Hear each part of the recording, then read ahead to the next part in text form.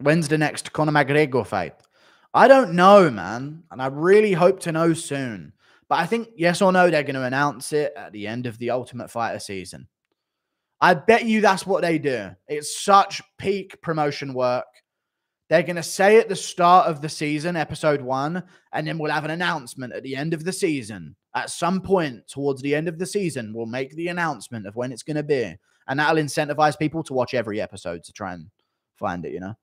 That's not catfished on Tinder. I don't even have Tinder. What about USADA, though? What about USADA? Well, 6 months. They can announce it in December. You know what I mean? They can announce it in December, in June. And you know they're not going to do the 6 months. You know what I mean?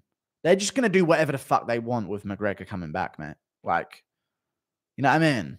They're not going to do the 6 months. They're probably going to be like, oh, you already did 2 tests. Didn't you see it? He's already been in there since May. And then just brush that off at a press conference. Thank you for your $1. I'm not going to read your name, but thank you for the $1, dude.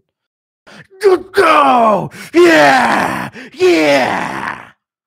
Yeah! Honey, calm down. You're scaring the kids again. Yeah!